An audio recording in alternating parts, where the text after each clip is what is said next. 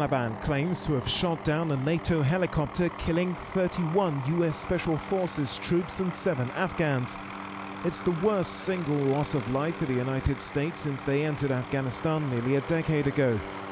Afghan officials and eyewitnesses say insurgents were behind the attack, but NATO has only confirmed there was enemy activity in Wardak province, west of the capital Kabul.